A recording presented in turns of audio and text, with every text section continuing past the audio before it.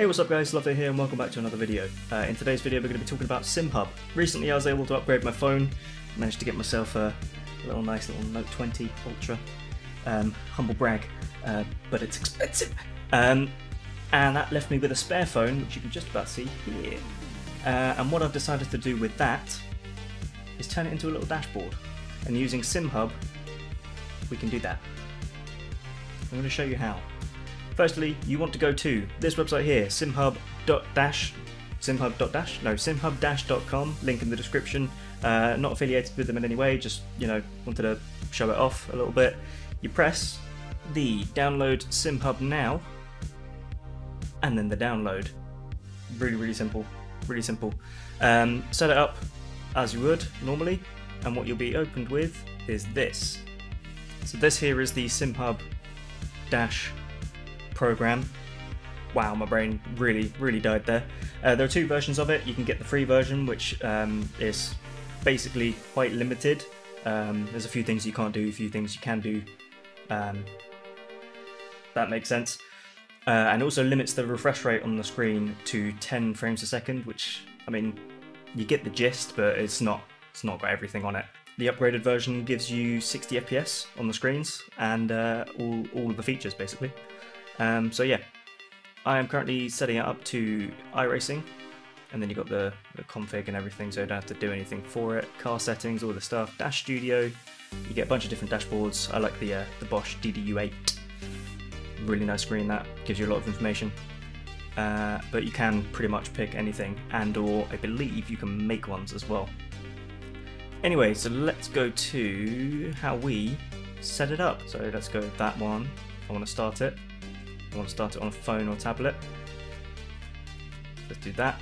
So you can use this URL here as well to, I've blurred it. I mean, I don't know if it's specific to me, but I've blurred it anyway so you can't see it. But there will be a URL here.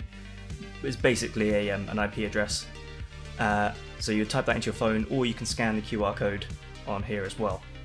I'm going to blur both of them, but you can see it's a QR code, and that's a IP address, effectively. So then what you'd want to do is you would want to come to your phone, and you're going to go to, I've downloaded the SimHub app. When you open it for the first time, you will get the option to download the SimHub app. I would suggest doing it. So basically what's happened here is it's automatically logged me on, but basically what you want to do is you want to use either that IP address or the QR code to log in to the app. And or the just the website in general that it links you to. It'll bring you basically to this page here, and that is your phone then linked to SimHub. You'd want to basically be on the same Wi-Fi network to be able to make that work, because that's how the data gets transmitted.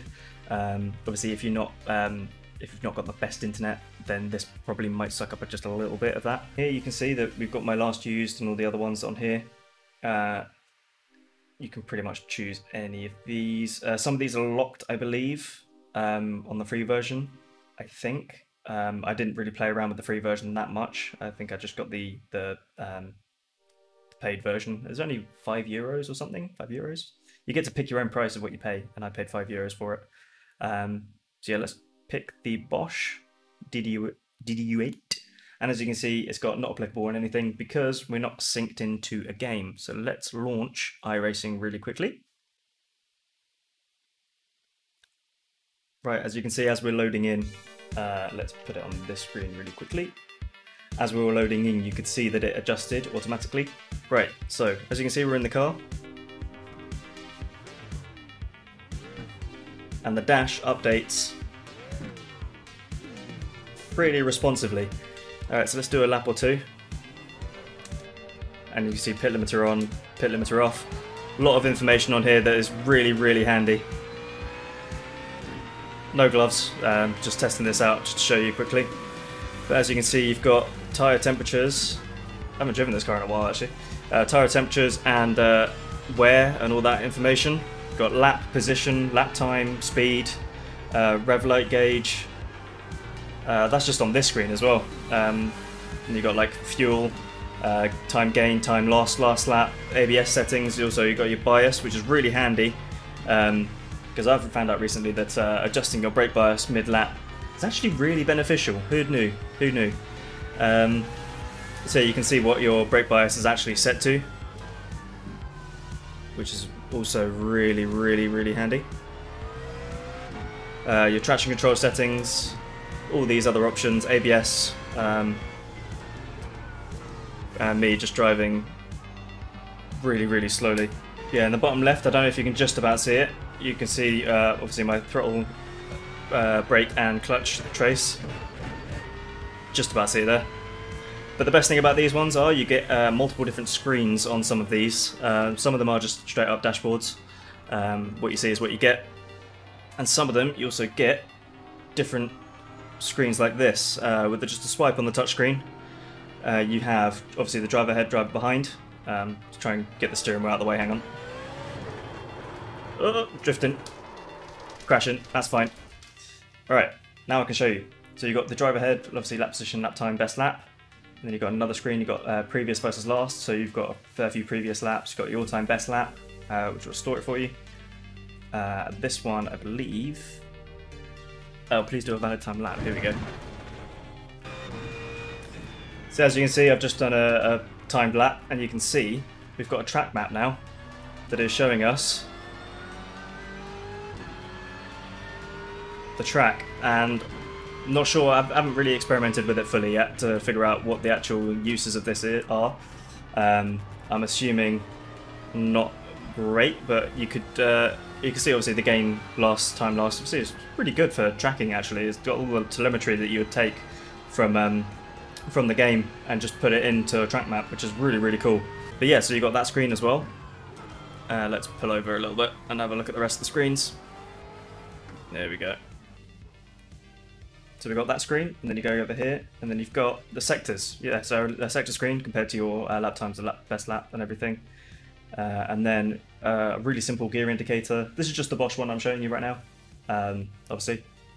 Again with a track map and a delta split bar, and then back to the first screen. So I think some of these are actually bugged. The wear, tyre wear, and tyre temperatures. I think that some of them are bugged. Not always 100% working, but I think if we go back, we might. Yeah, now you can see them. I don't know if it updates on like on the lap or something. Not entirely certain, but yeah, they do update eventually. So let's have a look at some other ones actually. We'll go back. That's a reload. We'll go back. Let's have a look at the.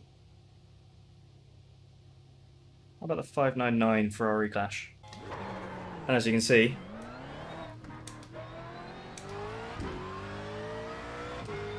same kind of information. There we go. So we've got brake temps, lap times, wattage, the last lap, tyre temps, got just a straight up track map. Quite handy if you want to learn the track as well.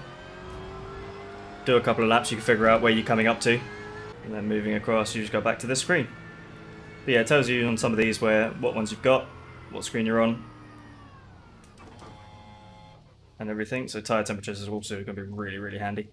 Fuel consumption is a really nice one to look at if you're trying to figure out how many laps you need, or how much fuel you need for the laps remaining. You can figure out, I'm doing this amount of lap on average. I've got 4 laps left, or whatever, how many laps you got. You just times that by however many laps you got. And yeah, that's pretty simple. You got system info, you can actually see what your computer's doing. Also quite handy. Got a computer that overheats a lot. Other than that, that's pretty much it. I mean, I'm going to keep with the Bosch dub. I'm going to call it the Bosch dub. But yeah, that is SimHub. Really simple, really quick to set up. I was expecting it to be a little bit of a hassle trying to get the network to sync together. Nope, just scan the QR code and you're in. So yeah, that was that. Pretty simple, huh? Yeah, like I said, when I first was thinking about doing this, I was like, oh, it's going to take a lot of time, it's going to be a lot of effort to try and set this up. But no, it was really quick and really simple to set up. Quite surprised with it, to be honest. So yeah, if you like this video, give it a like. If you really like, subscribe and play with that notification bell to be notified whenever I upload. And yeah, thanks for watching, guys. And I'll see you in another video. Alright, cheers guys.